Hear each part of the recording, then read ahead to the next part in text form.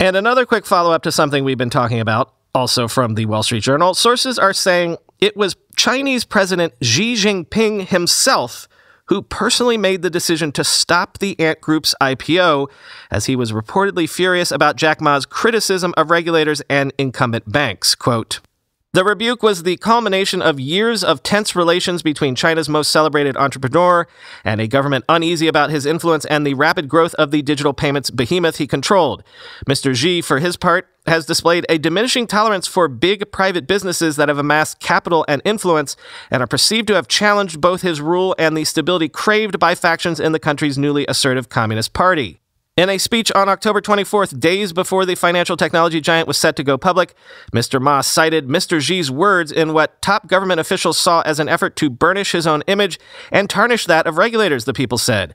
At the event in Shanghai, Mr. Ma, the country's richest man, quoted Mr. Xi saying, quote, "Success does not have to come from me," end quote. As a result, the tech executive said he wanted to help solve China's financial problems through innovation.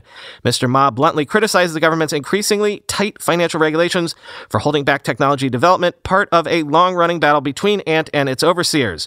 Mr. Xi, who read government reports about the speech, and other senior leaders were furious, according to the officials familiar with the decision-making. Mr. Xi ordered Chinese regulators to investigate and all but shut down Ant's initial public offering, the officials said, setting in motion a series of events that led to the deal's suspension on November 3rd. Investors around the world already had committed to paying more than $34 billion for Ant's shares. It isn't clear whether it was Mr. Xi or another government official who first suggested the shutdown. Quote, "Xi doesn't care about if you made any of those rich lists or not," said a senior Chinese official. "What he cares about is what you do after you get rich and whether you're aligning your interests with the state's interests," end quote.